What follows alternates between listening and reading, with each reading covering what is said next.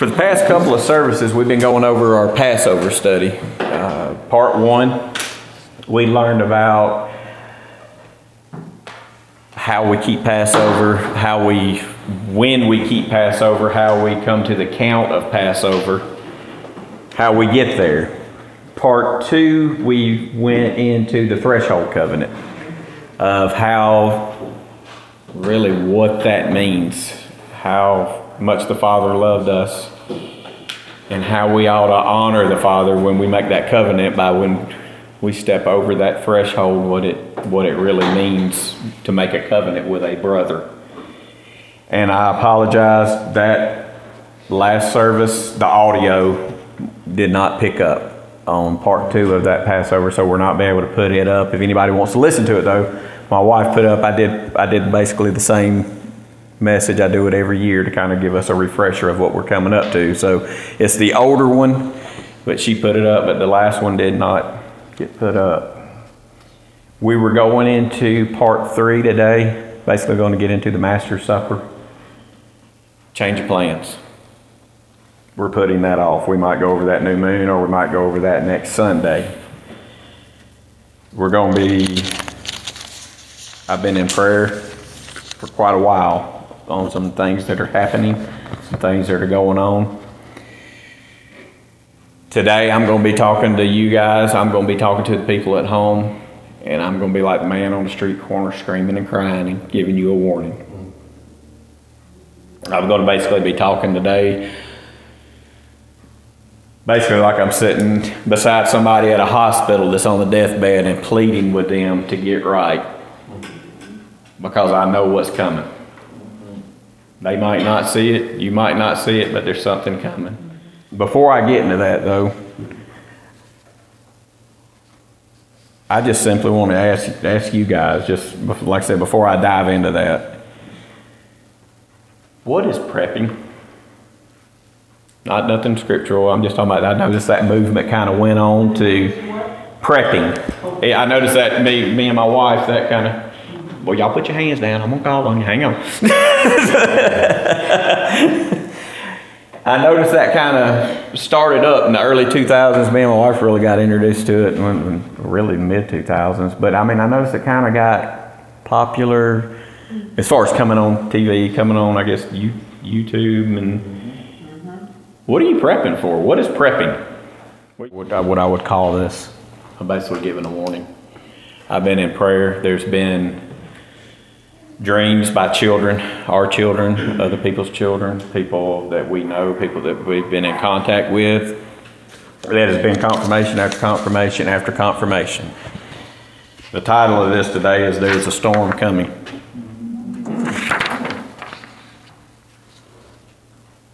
And I want everybody here to listen to me. There is a storm coming. Everybody that's listening at home, there is a storm coming. And by what you guys just told me, by what Sister Erin just told me, I have this written down. You better not be just prepping physically, but you better start prepping spiritually. The time's here. Why do you prep? Every one of y'all just answered that. Basically for an insurance policy. Basically preparing for something that's coming. You have to learn the ways of old to survive what is coming. The old ways are the better. I've heard this my whole life of judgment is coming. Judgment's coming. Oh, he's coming. I hate to tell you, brothers and sisters, judgment's here. It's not coming anymore. There's a storm in the horizon, and if you're so fogged up and messed up by the world right now, if you can't stand out there and look and see what's coming, you better get your spiritual life prepping a little bit better, because there's something coming.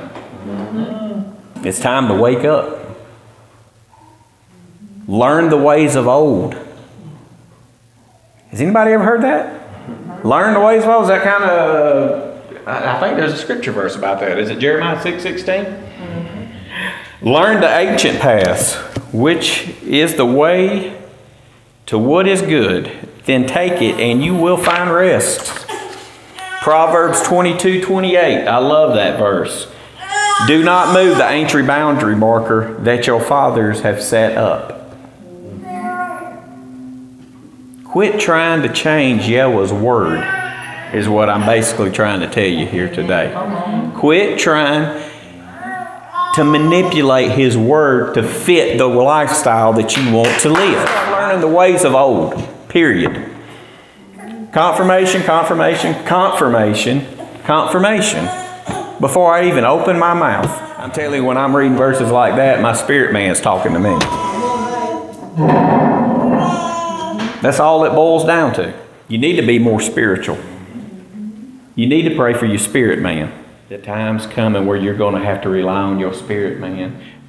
These people that take scripture and are so literal, I've been listening to them and listening to them. They do these little podcasts. They do all these different little things. And I ain't got nothing against that. Study your word. But don't be so literal that you just can't understand what the Spirit's trying to tell you. You'll take some of these same guys that are so literal and you'll do something simple and tell them to pray over a meal and they don't know how to do it. They'll say that it ain't a commandment out of Scripture. Are you serious? That before. It's in Luke, it's in Acts. Before they broke bread, they blessed it. I'm not even going to read those to you. I'm not even going to address that right now. But I'm just telling you, I love these people. But it's time we start listening to the set-apart Spirit. You're going to need His direction in what's coming now more than ever. Because what's going to happen if you can't get on your podcast, if you can't get on YouTube, if you can't even get on TV, and you actually just have to do it the old-timey way and actually open your scripture up. You're going to have to need some guidance. You're going to have to pray to interpret some things. The reading I've done for the past couple of weeks. But this stuck out to me. Matthew 24:6. You are going to hear of wars and rumors of wars. What's going on right now? And I know there's going to be some people that are saying, oh, this has already happened. This applied back in the... This is what happens when you pray before you start reading your scripture and you pray for guidance. He'll kind of reveal some stuff to you through His scripture as you're reading. This really stuck out to me. Wars and rumors of war. Well, Father, that's going on right now. Just turn the TV on, turn on the radio. See that you're not alarmed, because these things must take place, but the end is not yet. For nation will rise up against nation, and kingdom against kingdom. There again, have you turned the news on? Have you seen NATO in the past couple of days? I'm telling you, there's a storm coming. There will be famines. Okay, I'm going to stop right there. What's going on right now? Food shortage. We're a family of 7. She calls yesterday on the way home. Hey, Dad, or Mom, they're only rationing. We can only buy 2 packs of chicken tenders. Mm-hmm. If you can find them. Exactly. Just what Brother James just said. If you can find them. Joe Biden just said it yesterday. I was listening to whatever his announcement or whatever he was doing. The United States is going to face a food shortage out of your Commander-in-Chief's mouth. You've heard this go on, or I have, as I've grown up all my years. Oh, there's famines. Oh, that's over in Africa. That's over in there. And, you know, we're so used to eating Cheetos and sucking on Fantas and playing our video games, we're not really comprehending that we're fixing to get hit with a famine. It's already here. Let me keep reading. And earthquakes in various places. Some translations actually say in divers places. Has that already happened? Wait a minute, there's some tsunamis that just happened. There's some volcanoes that just erupted. All these events are beginning of birth pains. Now, I want to say that about that earthquake thing. Go look that up on on whatever the little earthquake deal, and you can see how many earthquakes are happening right now all over the world. And it's the way they blow it up and the little dots all over it. They're happening every hour. They're happening every day. It's going on right now. All right, for the birth hand. Verse 9. Then they will hand you over for persecution, and they will kill you. You will be hated by all nations because of my name. That's been going on. There's Christians right now, or not right now, excuse me. There have been Christians over the past years. The Muslims and all them line them all up and behead them over there in the Middle East. There are Christians over in Africa that have been captured and tortured, held hostage. There are Christians over in China. They don't let you talk over there about any of this happening right now. And I'm not well, I am trying to scare you. I don't really care. There's a storm coming. You're going to hear me say that over and over. There's a storm on the horizon. Verse 10, then many take offense, betray one another, and hate one another. I can just take that verse right there. That's happened in our ministry for about the past 2 years. You cannot even say one thing to somebody without them taking offense, tucking their tail, and running. Amen. Sorry to break the news. It's a shame. People will hate one another. Yes, we pray for them. We pray for everybody that left every night. And that door is always open for whoever wants to come back. People will hate one another. I've seen that for the past 2 years out here, that people actually just can't even stand each other. And that's sad. That's murder. That's just in the 10 Commandments. Hate to break your heart, you ain't going to make it if you hate somebody. Had one young lady hate so bad, literally single-handedly tried to take this ministry down. Call after call after call to everybody that we know, everybody that's in the fellowship, people we hadn't even met, calling.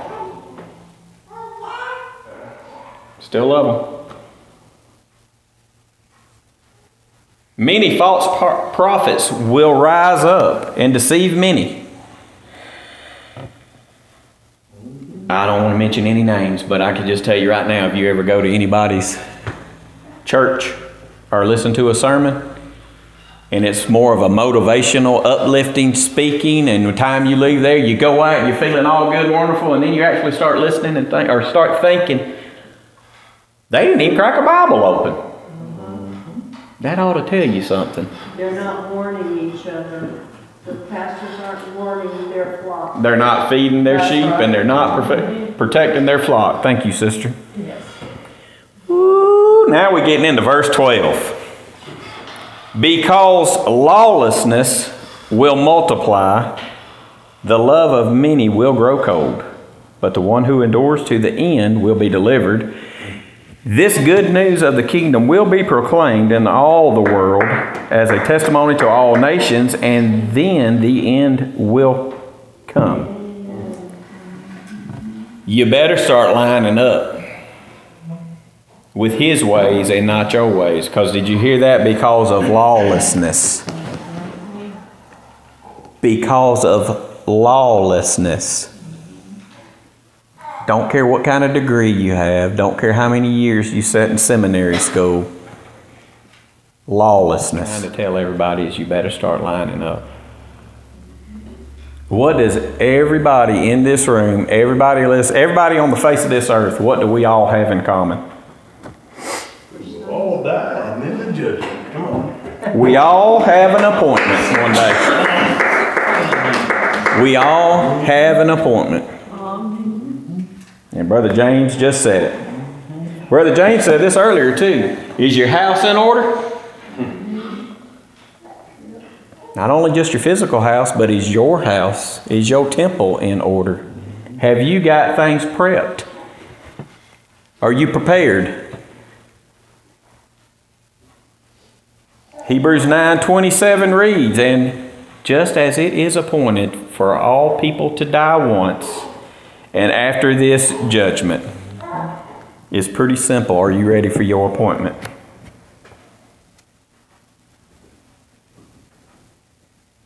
It's time to get serious.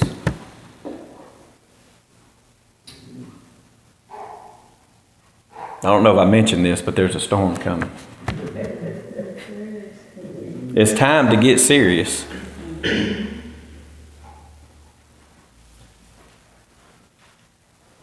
Times are fixing to get tough. Times are already tough.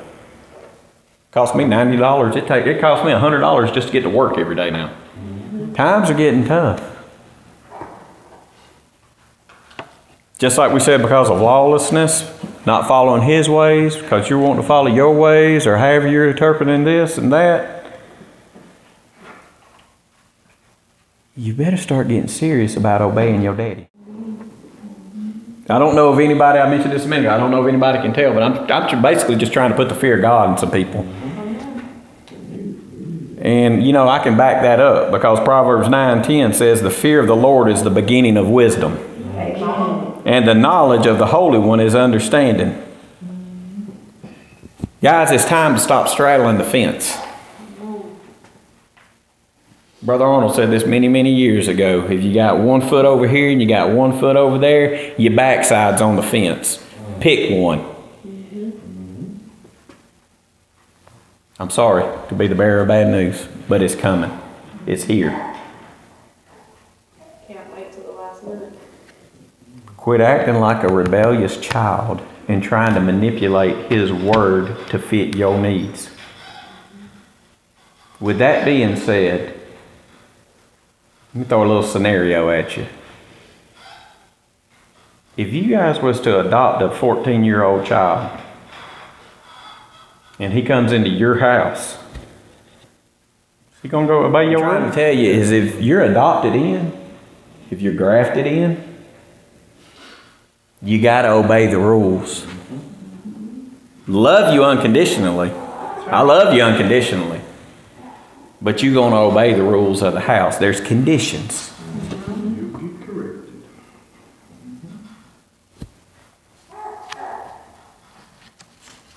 Like Brother Tavo said just a minute ago, I've got that in my notes.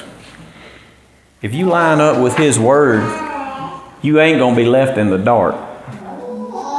What makes you think if you're not lining up with His word and obeying His commands, and when times get tough, all of a sudden, everything's going to get better? When you turn the news on about them poor old people in Ukraine, buildings getting blown up, and they're just running out the street, they don't know where to go. You better hope you lined up. And it's very easy to do that. Once you're saved, we've gone through this multiple times, once you're saved,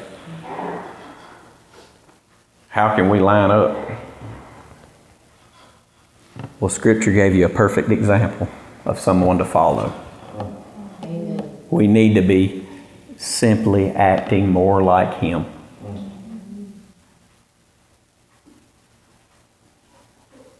There's a lot of people that don't understand this, but do you realize that Yeshua, that Jesus, if we're to be like Him, what did He walk around teaching and preaching?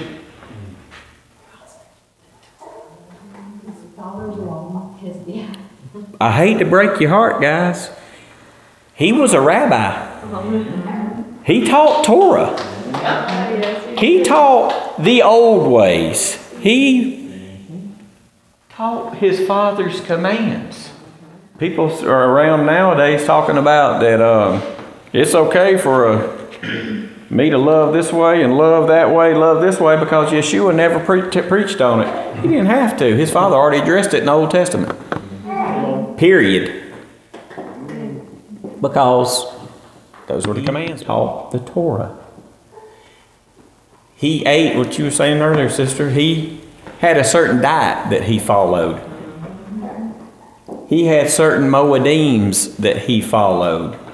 So if I'm to act more and more like Him, and He is my example, I love that on that, whatever that show was or whatever. How come everybody does the opposite of what He does?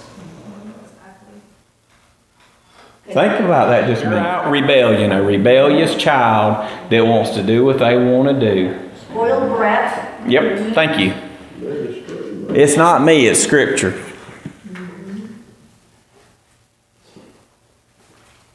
You know, there's somebody else that tries to teach you to do the opposite too. The adversary. Does that make any sense? I just went over that. If he is our example, why are we do everything the opposite of what he did? What he stood for? I don't understand that. Do you think if he come back one day and you prepared a meal for him and you say, hey brother, come on in here and let's eat. It's Easter, by the way, and that ain't got nothing to do with you. But we're going to sit down and eat and then I'm going to serve you ham. Is that even... I don't understand people's mentality.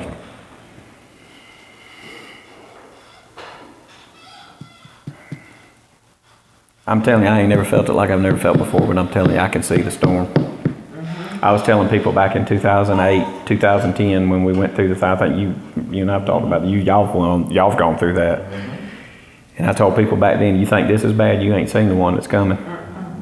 I was saying that back in 2010. And I've been quiet about it. And I usually don't do this. But this ain't coming from me today. This is your public broadcast emergency network announcement to everybody. There's a storm coming, I'm telling you. Let me give you a few examples of how to be like him through Scripture. 1 John chapter 2, starting in verse 3. This is how we are sure that we have come to know him, by keeping his commands. The one who says, I have come to know him, yet doesn't keep his commands is a liar, and the truth is not in him. But whoever keeps his word, truly in him the love of God is perfected. This is how we know we are in him. Verse 6, come on. The one who says he remains in him should walk just as he walked. If you ever have anybody come, I'm going to just throw this out there. If you ever have anybody coming up to you saying you're not supposed to obey his commands and you ever want to remember that verse, remember 1, 2, 3, 4. That's all you got to do. Why am I saying that? 1 John chapter 2 verses 3 through 4. 1, 2, 3, 4. It's that, just remember that. If you ever. It says right here, we are to walk like him. He is our example. Philippians 2:5. Make your own attitude that of Christ Jesus. I'm reading out the Holman Christian version on all of these. Fixing to get in a rapid fire, sorry. 1 Corinthians 11, Paul speaking. Be imitators of me as I am of Christ. Sorry, all you guys. Paul kept Torah. Yes, he did. Paul kept feast days. He said it himself. Yep. What you're not understanding is that Paul did whatever he had to do to get that person saved first. Amen. Then he would teach them the old ways. Yes. Amen. Yes. Come on. I'm tired of people trying to manipulate his word to try and fit their needs. Oh, here's another one. 1 Peter 2:21. For to this you have been called, because Christ also suffered for you. Somebody said this earlier, leaving you an example so that you might follow in his steps. We're examples, plain and simple. We said this earlier. I don't know if it was on this. We're examples. He's going to know you by your fruits. Ephesians 5, 1 through 2. Therefore, be imitators of God as beloved children, and walk in love, as Christ loved us and gave himself for us, a fragrant offering and sacrifice to God. Now I'm talking to some Torah people right here, talking to us Torah. Sometimes it's hard to love, but we're to walk in love. No matter how much we get beat down, no matter how much we get trampled on, no matter how much they talk about us, we are here to love one another. Be careful who you hang around too. 1 Corinthians 15:33. Don't be led astray. Evil company corrupts good habits. Be careful who you're hanging around. And I know Paul was quoting a poet in that one too. You'll have to look that up. He was actually quoting a poet back then on that one. But that applies to us too, that be careful who you hang around. Because I can tell you that. You remember back when you was in school, or even adults now, back when you was younger, you never know who you'd hang around, you'd be just like them. You don't come in and make a stand.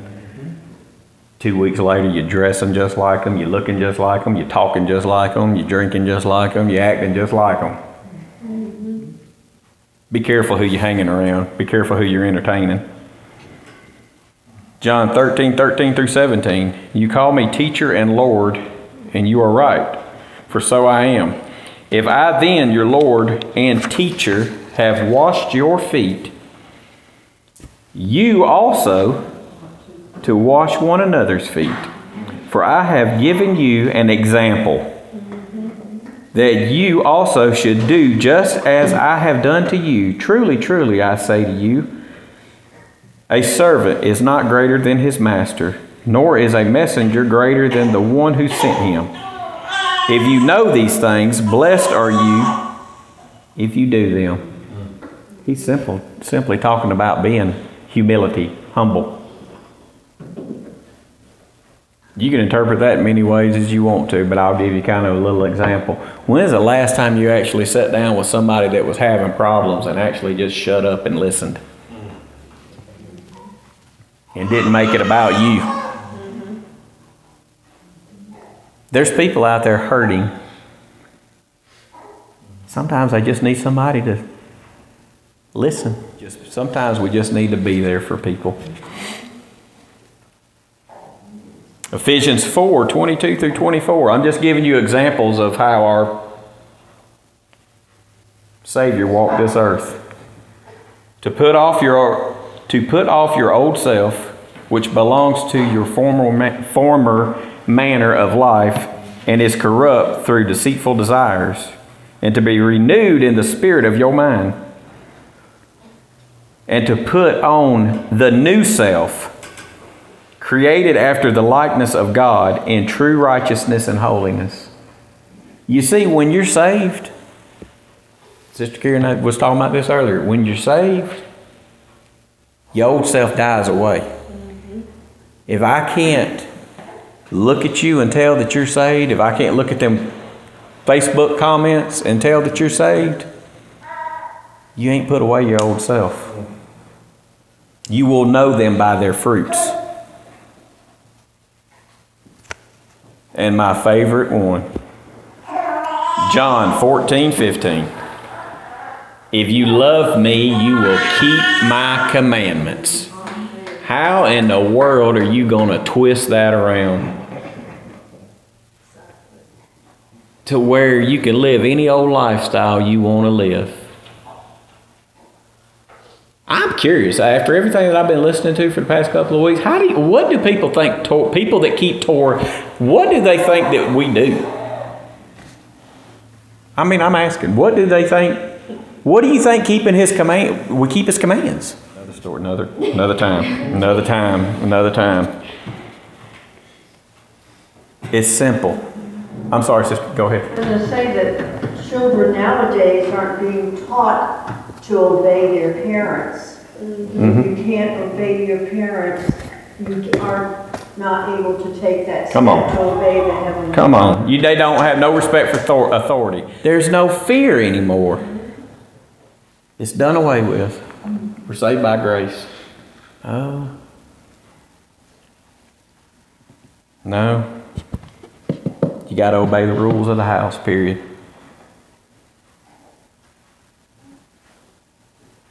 I'm going to close with that. But I am going to say one thing to people that always try to manipulate Paul's writings. Paul doesn't contradict himself. Romans 2:8, for the law of the Spirit of life has set you free in Christ Jesus from the law of sin and death. Sin and death, not the rest of the rules. From sin and death. That don't do away with the rest of his commands. And what I mean by people get mixed up with that, Paul's not going to contradict himself, because he just said in Romans 3:31, where he's talking about faith, do we then cancel the law through faith? Absolutely not. Heaven forbid. Then you have the other group that want to tell women to be quiet, hush, and, oh, you can't, oh, don't you say nothing to me. I'm a man, you're a woman, shut up. Romans, I believe, is it 16? How does he address that? Oh, I hope I'm right. Do you have Romans 16, Sister Ann? Yeah. How does that one start off, if I'm remembering correctly? Romans 16 starts out, I commend unto you Phoebe, our sister, which is a servant of the church. Oh, she's a worker in the church. He's addressing her as a worker in the church. Deaconess. And if you look that up, she was a deacon. Another subject, another day, but where do you stop? Where do you draw that line that a woman needs to be quiet? Don't even let her come to church if she's supposed to be silent. Keep her silent. Don't let her do a testimony. Don't let her sing. Don't let her do praise and worship. Teach her at home. That's the goofiest thing I think I've ever heard in my life. I want to read that from Paul one more time about that Romans 3:31 where it says, do we cancel law through faith? And it says, absolutely not. What does the rest of it say? On the contrary, we uphold the law. We uphold the law. Everybody listen one more time. This is a warning.